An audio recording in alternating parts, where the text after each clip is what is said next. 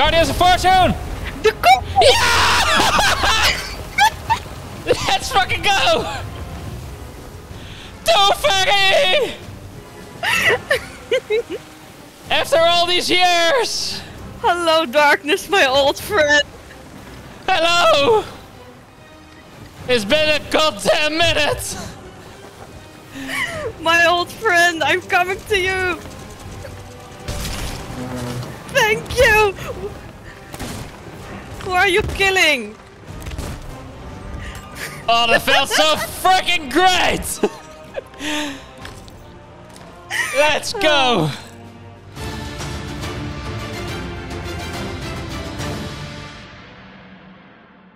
Hello, hello, hello! Hi! Here we Hi. are again. It's been a good day. We are currently, as you have seen in the intro, we are currently matched up in an hourglass fight, so we have to be a little bit careful. Last video, as we were talking about all the ship movements and all that, we were in safer seas actually recording. Yeah. Currently, we are in high seas, so that we can kill each other. So we can kill each other. It's very... He's training me today. It's very good. Today, maybe you can guess. We are going to talk about weapons. You're really enjoying. Oh my god, I almost choked on my water. You're really enjoying that? God damn it! I can do it too. Let's get going. Righty. Right here is the most important box of today. This is the armory. In there you can find 4 different types of weapons. You have the cutlass, the flintlock, the blunderbuss, and the eye of reach. That's a very nice cutlass you got there. Thank you, my dear sir. Let's start with the cutlass actually. Okay. Right. So the cutlass is actually a short or mid-range weapon, which is very versatile. This is the most versatile weapon in the game. Every slash that you do, so every time you hit me, exactly, it is... You can hit me again. You can... Okay. You can... Yes. You can hit One me more time. again. Yep. You I can love hit that. me again. One more time. So, every slash that you hit deals the opponent 25% of damage. So, four hits with the normal sword hit or the sword slash is 25% of the opponent's health or your enemy's health. Another thing that you can do with the sword is, of course, blocking. So, if you try to hit me and when I'm holding my block... And actually, I jump back exactly. like after 3 times. So after 3 times, you get separated and I get an opportunity to slash back or to gain control of the situation. While blocking, you can also perform a jump, which is more and a little bit different than the normal jumping. So if you try that, so hold block and jump and press forward and jump. I can jump. Yep, you can jump.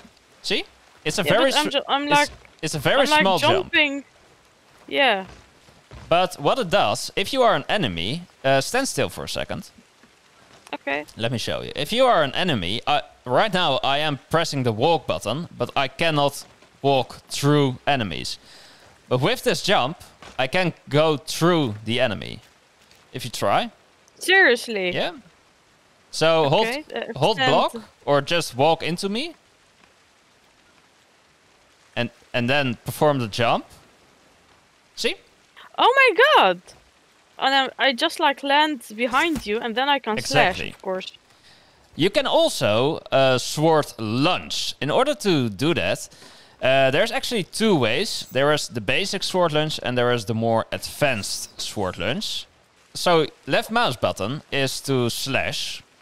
If you hold your left mouse button or your slash button, it will perform the sword lunge. This is the basic sword lunge. Wait. There you go. Okay. It deals 60% damage to your enemy. 60%. I want to try it on you. It also, as you can see, it also knocks the enemy back. So you have a real good knockback on the sword as well, if you do a basic sword lunge. Yeah, but I knock him out. I knock him off the ship, and then I still have to finish him off. Yeah, that's true, and that's when you learn with a weapon, with the rest of the weapons, but it will be all right.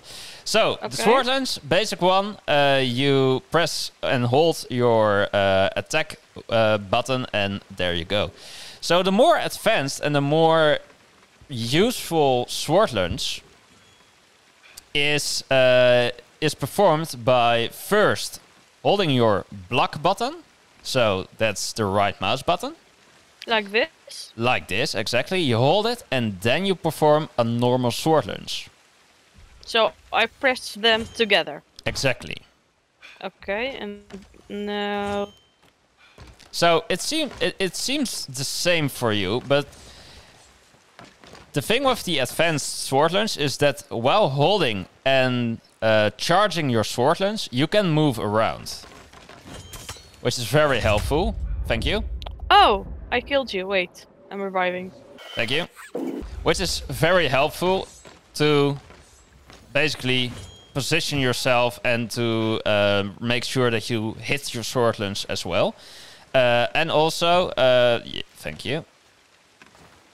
And also, as you could see me doing, if you time the jump exactly right, you can jump very, very far. So that's the more advanced sword lunge that you can do. So block first, then charge. You can still move around, and you can jump while you are sword lunging. Disadvantage of sword lunging is that when you miss your enemy, so if you can shoot, when you miss your enemy, you will be stunned. So you have a moment where you can't do anything. If you try that, you have to move away. Oh yeah, I'm like panting actually. Yeah, you are also seeing the animation. If you can do it again, you can also see the animation on your enemy that he or she missed the sword lunge. That's it. So in that moment, when you are attacking, you know that he or she is very, very vulnerable to being attacked because they cannot do anything. And it can be a great use to your advantage. But can't I even like defend myself, like block? Nope. If you Can we try that? Yeah, oh yeah. Hold on. Oh yeah. So you really cannot do anything. So it's a really disadvantage if you miss your enemy and you are boarded on someone's ship. It's well, it's bad. But the basic sword lunge doesn't do that. Yeah, it does it as well. Oh yeah, yeah. It seems shorter, but maybe that's like my own illusion. No, it's the same length. Okay, so in order to cope with that is just stay there for a second. If you are, and that's why it's very useful to do the advanced sword lunge. If you are moving around and you see I'm going to miss my my opponent or my enemy, you can grab something on the ship to cancel your sword lunge. So if you are moving around and you notice that you will miss your enemy or there's no more enemy around, you can grab a cannon, you can grab a harpoon, or you can grab the steering wheel. Or even like clicking a bell, for example? No, that doesn't work. You really have to grab it. Okay. Grabbing the wheel, the cannons, or the harpoon will cancel your sword lunge. So if you then so if you then miss, you will not get stunned. So you just move it around and nope, never mind. See? Oh yeah, it's like your sword lunge actually into the cannon you are you are holding. Exactly. And if you double tap very smart. F very quickly, you will not notice that you have basically missed it, because this animation is not that long. So it's a lot better than getting stunned, basically. All right, then we are going for the flintlock. So a good thing about the flintlock, just pick whatever flintlock. Yeah, I have one. So the flintlock is again a mid-range weapon. So it's not for long ranges. It can be used for short range, but it's best and intended as a mid-range weapon. If you hit me,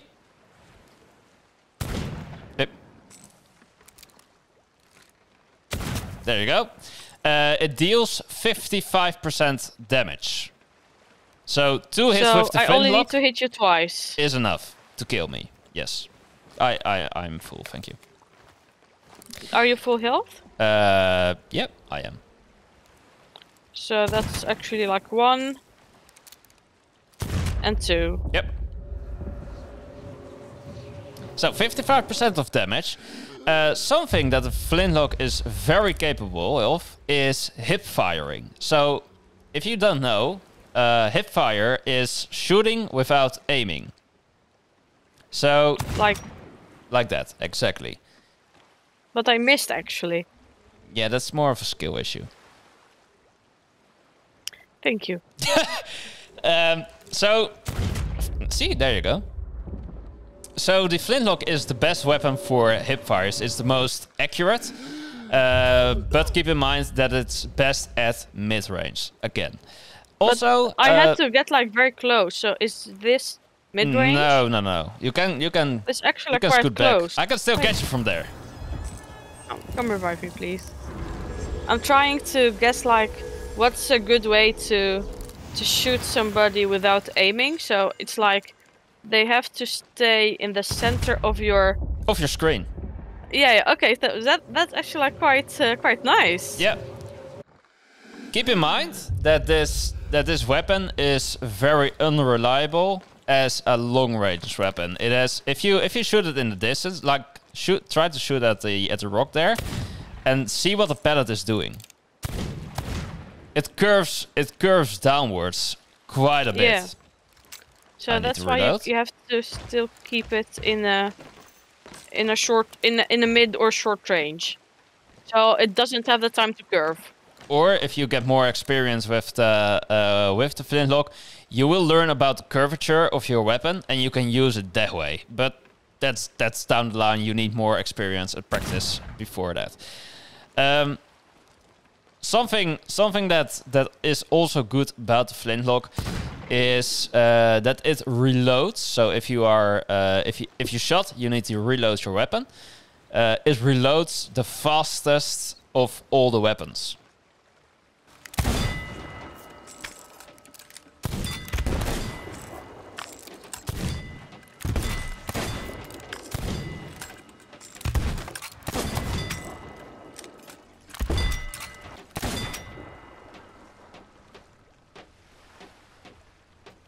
At this range, so a little bit, I would say at this range, a hip fire is perfectly good.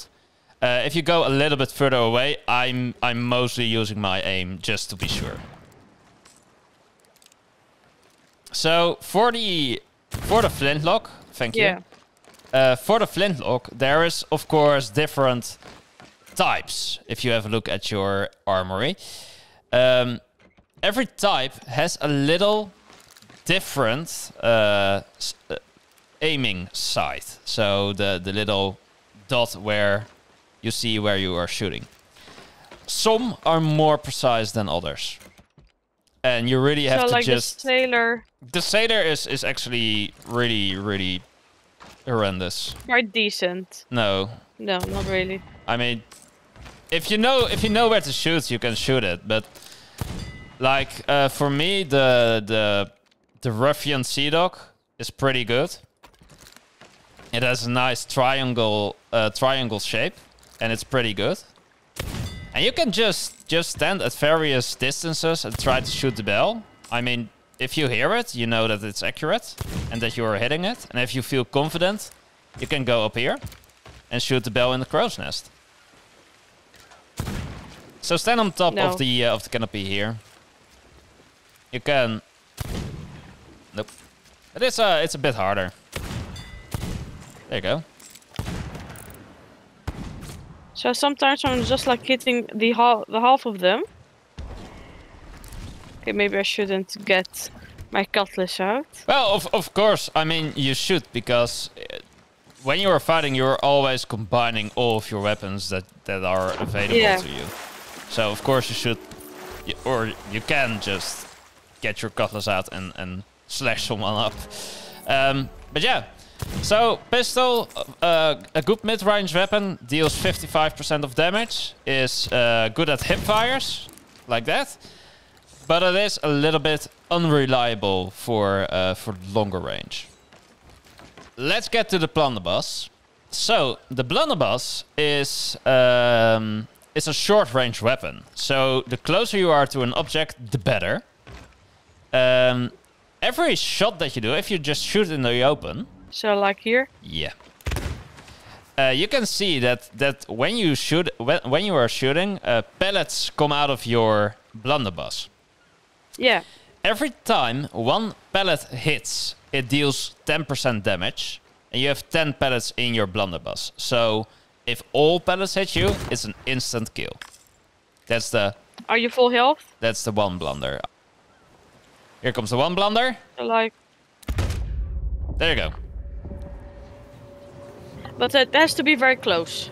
It has to be close, so because otherwise you will like shatter the pellets. Exactly, because the pellets, they spread out and they are unevenly spreading out. So if you hit me like from here, you can just shoot from there, it's fine. Will not kill me. So what it does. Where did you jump? No, I did not jump. That's the knockback of the weapon. So the same as the sword lunge. If you hit someone with a blunderbuss, they will get knocked back, or they will experience knockback. But the flintlock didn't do that, right? No, the flintlock doesn't. This is a very powerful weapon. So you really jump away, or you really get knocked back a lot behind. Yeah. So especially when people are boarding, and you are like heroes and they are coming up. You shoot, you are sailing that way, they get knocked back or get killed. It's a good defense method. Okay, I'm coming up. See? There you go. You didn't even kill me, so like yeah, it doesn't. You only needed to hit me from the side.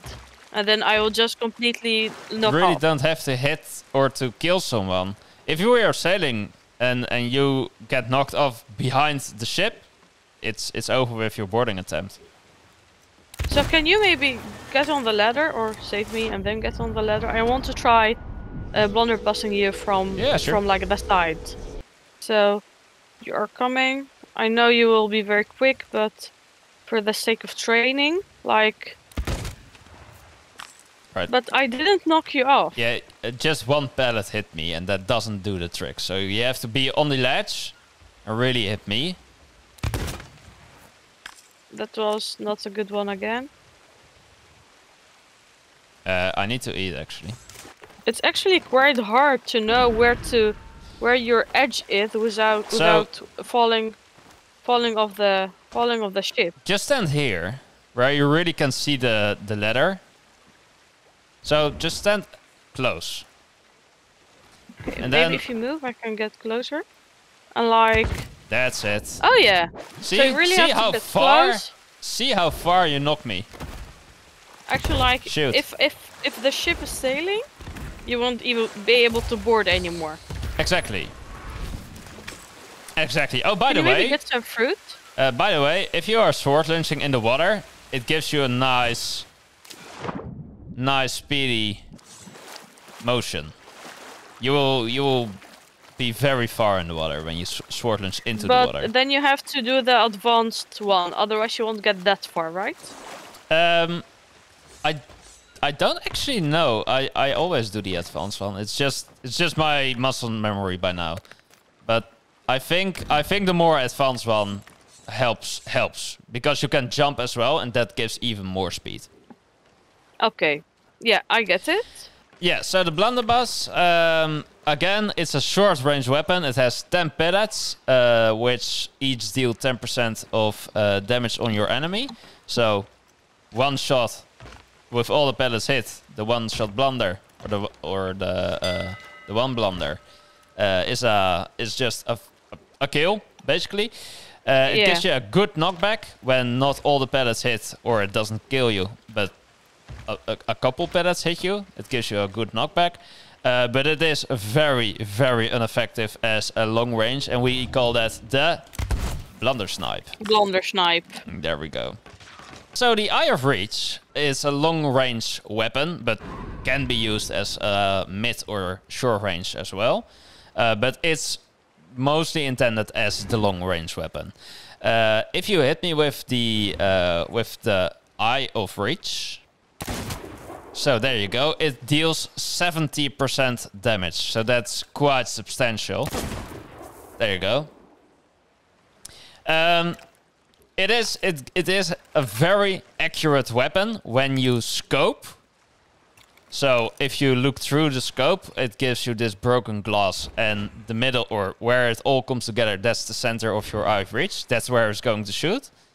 So it's very, very accurate when you are using the scope. A hip fire with the Eye of Reach, not a freaking chance. Pretty nothing. So there is a disadvantage if you are trying to be stealthy with the Eye of Reach. Whenever you scope, the Eye of Reach will reflect the sun or the moonlight, giving your position away from afar. So they can see like a light brightening up, and they will see that you are scoping at them. There, see? You can see it now. Do you see my light? Yeah, I can see your light, and I think you can see mine. Yep. So that's the sun or the moon reflecting through the scope, and it gives you away like that.